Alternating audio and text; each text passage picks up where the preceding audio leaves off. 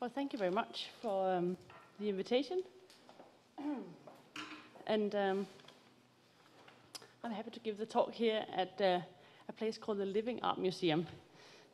This is really nice, and I hope it goes for some a living art discussion later on.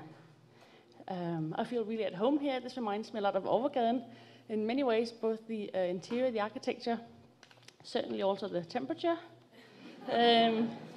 So let me just find the right papers. All the notes from a great weekend. Here we are.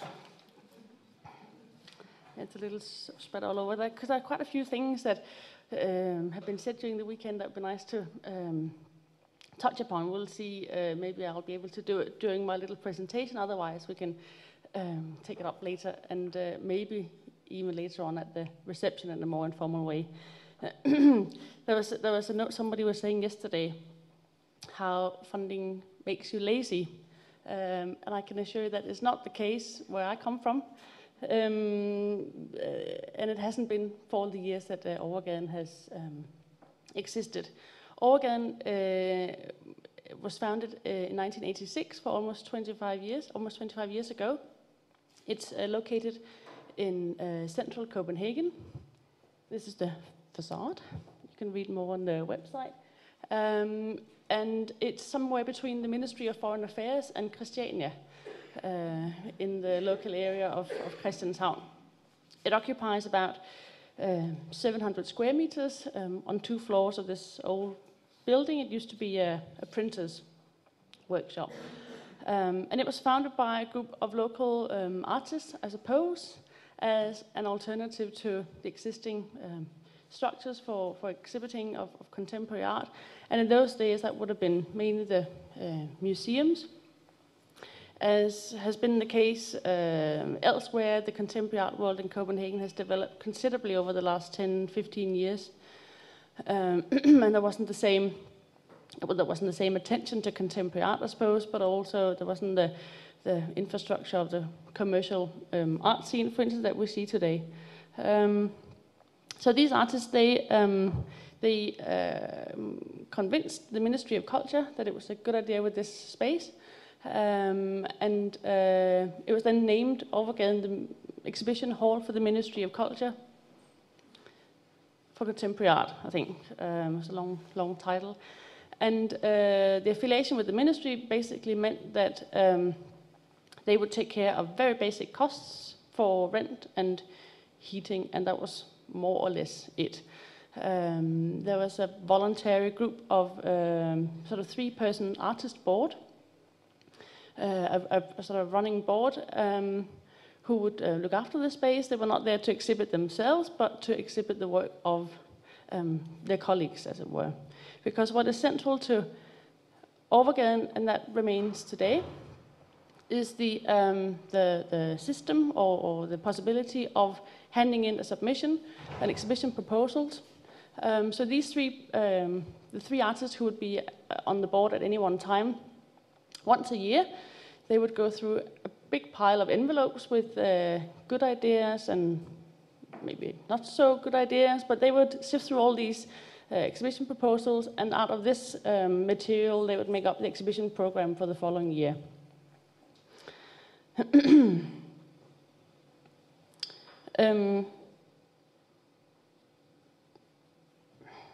And so it was very much a part of the identity of the space that it was artist-run, and that you had these submissions. There was no staff, there was hardly any architecture, because it's full of windows. Lots of false walls have been put in, but apart from that, there was not the reception area that there is today, and other things. Artists had to invigilate their own exhibitions, so it was really very much a DIY experience. That you got allocated a period of time for your show, and you'd be in charge of it yourself, produce it yourself as an artist, and then come and look after it yourself. Now, this principle of accessibility, it was pushed quite far, in that in the beginning of Overgaden, it was a principle that it had to be to the benefit of as many people as possible somehow. So at some point, I've been going through the archive a bit, and at some point there was 3 exhibitions at any one time, 1 on the ground floor and 2 on the first floor, and the exhibition periods would last like 5 weeks, so that would make at least sort of 24 exhibitions a year, which was a way of making this open to as many artists as possible. I'm going to make a little sort of artificial division between then and now. Of course, that will leave out many details, but that's going to, today's time slot doesn't allow for all this. But this is a little bit about the history, and I'll then come to what it looks like today and what the structure is like today, because that has changed quite a lot. Maybe in similar ways to other art spaces and art institutions that you're familiar with. But it's interesting to go through the archive of Overgaden, because you realize that because of this openness and accessibility and the extreme amount of exhibitions that they would go through, many of them, or most maybe Danish artists that you would know of a certain generation will have been there. And I was having a conversation with Ólafur Gíslason, who also told me that he's been exhibiting there at some point, and maybe other people in the audience will be familiar with the space from the inside as well. And so. And also, I can add on a personal note. This was where I did my first exhibition as a curator in the summer of '99, because I applied, as you could, with an exhibition proposal, and which was accepted. And I spent the whole summer of '99 on the windowsill on the ground floor, looking after the works of Jens Harning and Steel Floyer and other people who happened to be in this group show that I curated.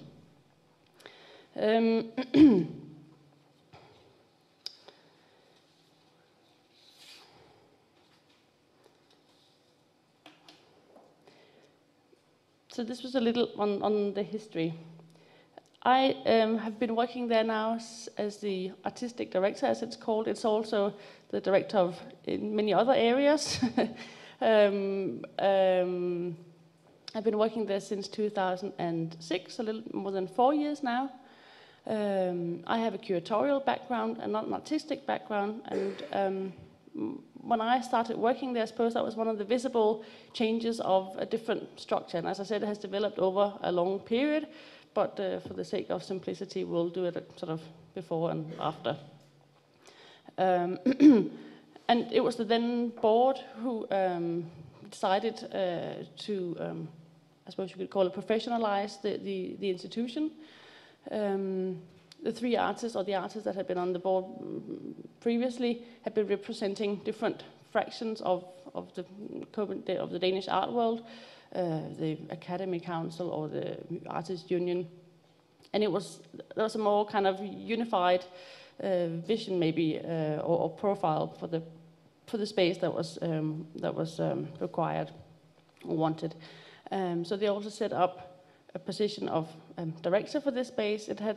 That was very much different to the outset, where it was this non-hierarchical, very kind of almost like a grassroots way of leading an institution. Now it resembles many other institutions, also artists run, so with this fairly hierarchical structure. I'll return to that in a little bit. When I started in 2006, we had a few. There was the program that was planned by my predecessor in the job, and then we did a 3-week project called 21 Days, 21 Years, and it was a 3-week. There was 21 days looking at the past, the past of the institution, really, in order to remind both ourselves and for me to have a possibility of digging into the archive and the history of the space, but also to remind the audience of Copenhagen what an art space could be. I wouldn't say that there's very much sort of institutional discourse in Copenhagen, and it was exciting to try this out as a kind of festival format on these 3 weeks, and to test that a bit. And it was also look into the history of what Overgaden has been, which kind of space. So here you see a panel discussion. Apart from the exhibitions we do, there's a very strong and extensive program of seminars. More of that here. We commissioned an artist, Christina Ask, to make a spatial situation out of the archive. There was this bar. There was a funny exhibition space that I wanted to tear down, and so we handed it over to some students at the academy who could use it and paint it and tear it down and make holes in the wall. They could do whatever, and it was this bar that evolved over the 3 weeks in various forms. We had artists and ourselves cooking, sort of underline the space as this sort of social space. There was discussion. There was sort of all sorts of things happening in those 3 weeks. There was a theatre play where the theatre props were made by artists that we then showed. There was a TV station, this TV that was mentioned yesterday. We had an internet service which has now become this what is called Kunsten Nu. And there was the TV station also had a TV studio, and so on and so forth. And that kind of marks the change. Now we're coming into the now in a way.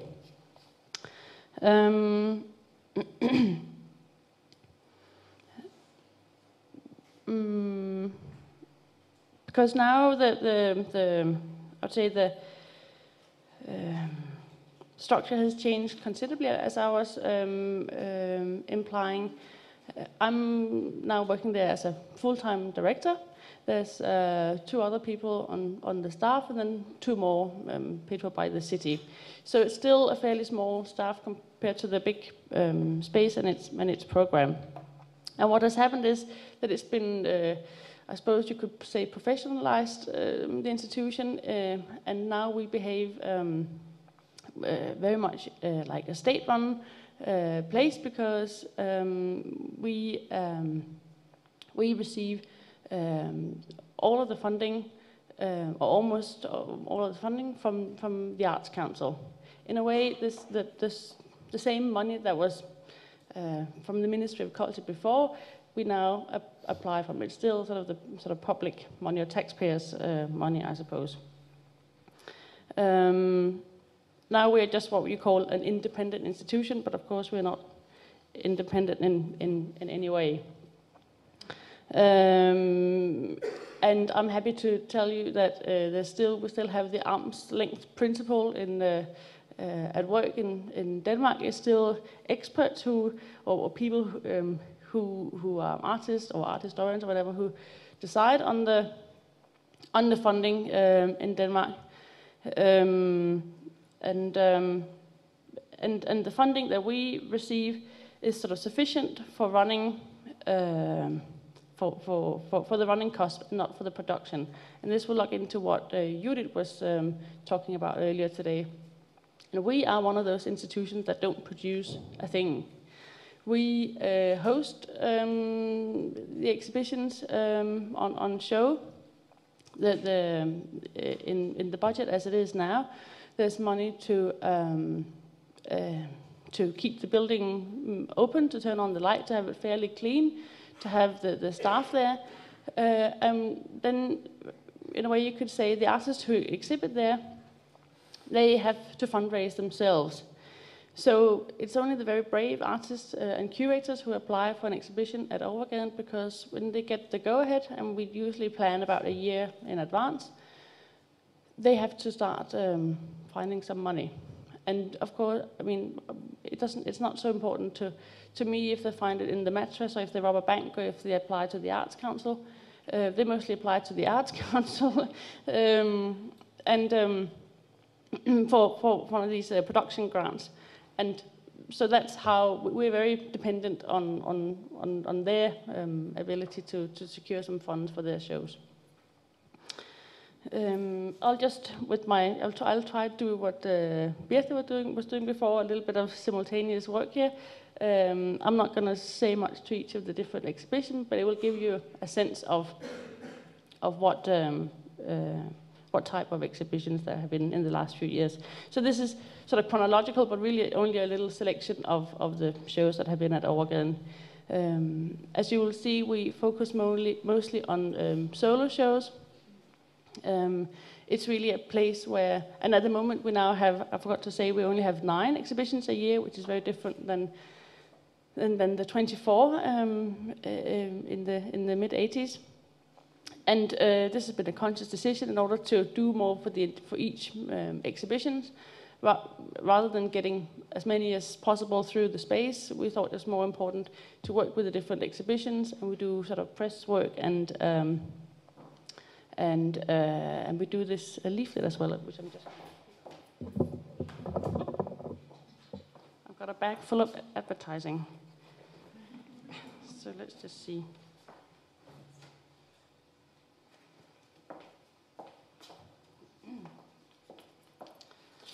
So this is looking a little official. There's no winner. Or maybe you'll be the winners. I brought some of the invitations. We have 2 openings on Friday, this coming Friday. And what we put our energy into is also to produce these sheets. They work as exhibition invitations, but we also do with the artists. We do, there'll be interviews or essays or find ways to communicate their projects.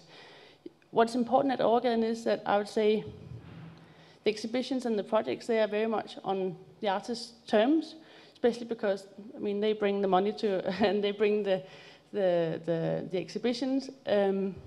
It's not a curated space in the sense of other spaces, but it's more, I'd still say that the exhibitions there, they come very much from the artists. The artists, they have a desire to realize something there, and this is what brings the whole process about. But I brought extras of these so you can have a look at them. We're going to open a fantastic show, I think, on Friday with Danish artist Henriette downstairs, and upstairs with Helen de Mine and Maj Hasser. There's more here for you to have a look at.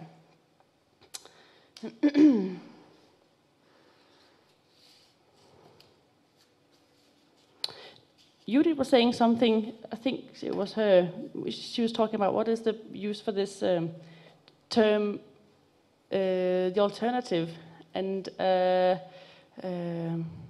think it was Maria Lind, she brought up Peter Scheldal's article where he talks about the alternative versus the parallel. And I suppose you could say that Overgaden is also a parallel institution to the other institutions, that some of which Annette lined up yesterday. But Judith was also saying something about instead of the word alternative, maybe you can use specialized. Or that's how I heard it anyway, because I thought that would sit quite well with what we're trying to do at Overgaden. That it's a place that specializes in developing or hosting, giving space, literally, to artists to show the projects that there might not be a space for sort of elsewhere. I think maybe you could say that previously, because it was so open and accessible to everybody, and there were so many exhibitions, maybe it's not completely fair, but I think there was a sense that if you couldn't get a show at a, I don't know, smart gallery maybe, or in Berlin or wherever, then there was always Overgaden to sort of count on. And this is different now. Now we also want to be an alternative to Berlin, I suppose, or we also want to. We're sort of part of this in a different way. the sort of art chain. It's still a place that will show younger emerging artists, but also more established artists, where you could say it's more. How many have we still got? Mid-career, not surveys, but artists who are more established.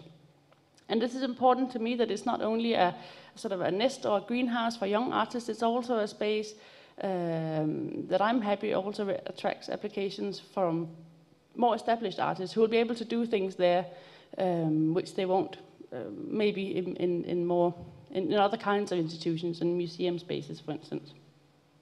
It's also a place where we have, like this one, artist-curated exhibition, and in general I would say it's a place where you can, as an artist or a curator, try out other formats that don't have to live up to, say, recognizability or the art market or other such things. So Overgaden, in a way, is a very privileged and very established alternative. Privileged because of the funding situation. It's a joker on the Danish art scene, that has a very particular place in the support system. We're very aware of this, and we're also, when I say established, it's also because it's been around for almost 25 years now.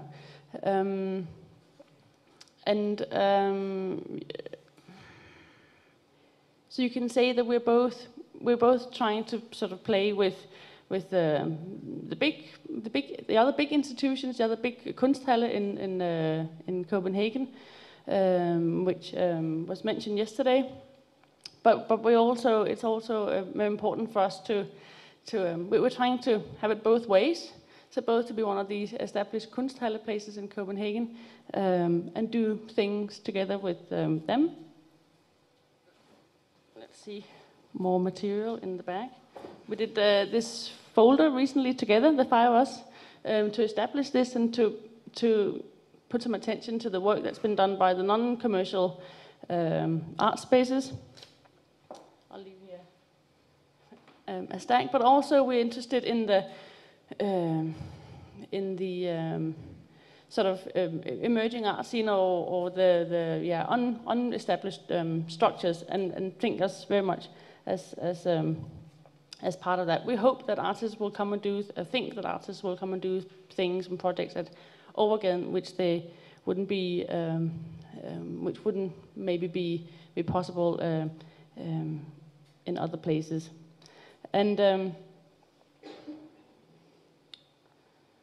here's another solo show. So I suppose now there's a bigger variety of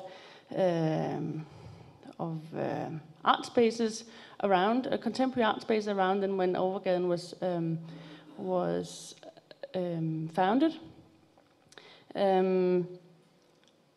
But I hope that we are still, or I think that it's I don't know this word alternative, but another option, if you like, or it's a particular route to go down. It's to exhibit at Overgaden, and a privilege for the artists and curators who will do this. It's so exciting to be working there and to see how ambitious and what is the word? I don't know, but to see how the artists go about to have this possibility on an art scene that might be more also dominated, at least by the commercial side, or the other more the museum institutions. And it's great to see how they pick up the glove of, it's up to them really. Without the artists and the applications and their energy, there's very little for us to deal with.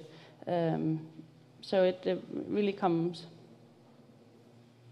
down to them in the end, and it's for them. Now, I was saying that that we're very privileged because of the funding situation, and we've managed to go from a 1-year agreement, if you like, or applying for 1-year grants to lately receiving a grant for 3 years. At the time, from this subcommittee from the Arts Council. This committee changes every 4 years, so now we have to sort of renegotiate. And of course, there are, in Denmark as elsewhere, there are winds in the funding area. There are winds blowing in terms of educational activities and increasing demands for could be attendance numbers or additional fundraising, what you do for special groups. We're not. It's not. We don't have an agreement where we are required to go up, say, 10%, but it's definitely something that we will be dealing with a lot in the future. So our sort of ambitions for the future, I should think, or I would say, is hopefully it'll be a more international program. The reason why one thing is that you see that it's mostly Danish artists exhibiting here. It has also played this important role on the Danish art scene, and that comes back to the funding structure that we talked about earlier. How it's hard to get funding for foreign artists working in Denmark, whereas the Danish artists they're eligible to apply for the production grants. So this is what we would like, and also, of course, we would like to have to continue working closely with the artists and on their terms, but we would like then to find a way to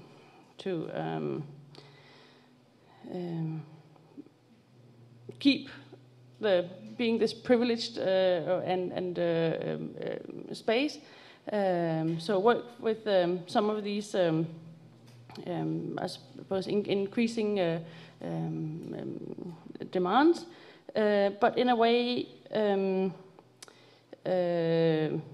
where we can find a way to do it by not sort of imitating other institutions, but finding a way where you can still sort of secure a diversity in the possibility for the artists on the scene in Copenhagen today. And I think I'll stop here for now.